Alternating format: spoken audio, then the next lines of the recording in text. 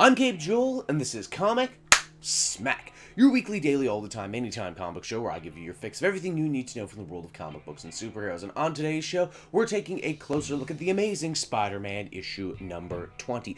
Dr. Octopus has been brought back to life seemingly by the Jackal, and now Peter Parker is in his clutches. What'll happen next? Let's hop on in together and find out, shall we? Alright then, so this comic actually picks up where Clone Conspiracy issue number 1 left off, so here's really hoping you read that. As we join the comic, Spider-Man is at the mercy of the newly reanimated Dr. Octopus. But how did we get here? Well, that's what the comic pretty much means to tell us. You see, from here we flash back to Dr. Octopus's mind inside the Octobot that escaped at the end of the previous issue when Spider-Man fought the living brain. You see, Doc Ock had gone to the graveyard with plans of harvesting some genetic material from his corpse so he could have a body once again, so he could again attempt to steal Peter Parker's body and become the superior Spider-Man once again. Only when Ock got there, he discovered that his corpse was already missing. In fact, many of the supervillain corpses from this graveyard were missing. So, I mean, it's pretty obvious the Jackal and New You took them, right? No, it was a third party that dealt in black market biomaterial that took his body. Which means Otto has to go all Lawnmower Man and jack himself into the internet so he could set up a buy between the New You Corporation and the guy selling his corpse. Well, geez, that seems needlessly roundabout. Why couldn't have New You just had the body already? Long story short, the Jackal gets the body and is about ready to start a new clone. But here's the thing though, Otto knows that when that body died, Peter Parker's consciousness was still technically inside it. And because the Jackal's new reanimations make use of genetic memory, Otto fears that if this body is to be reanimated, it will be with Peter Parker's mind in control and not his own. So once again, with the help of the super nimble Octobot, Dr. Octopus manages to jump inside the brain of this clone before it finishes and gets into a big psychic duel with Peter Parker's mind. Ock ends up winning the day and vanquishing Peter's consciousness from the body, and his reward is, well, a brand new clone body, which looks exactly like his old body. Hey,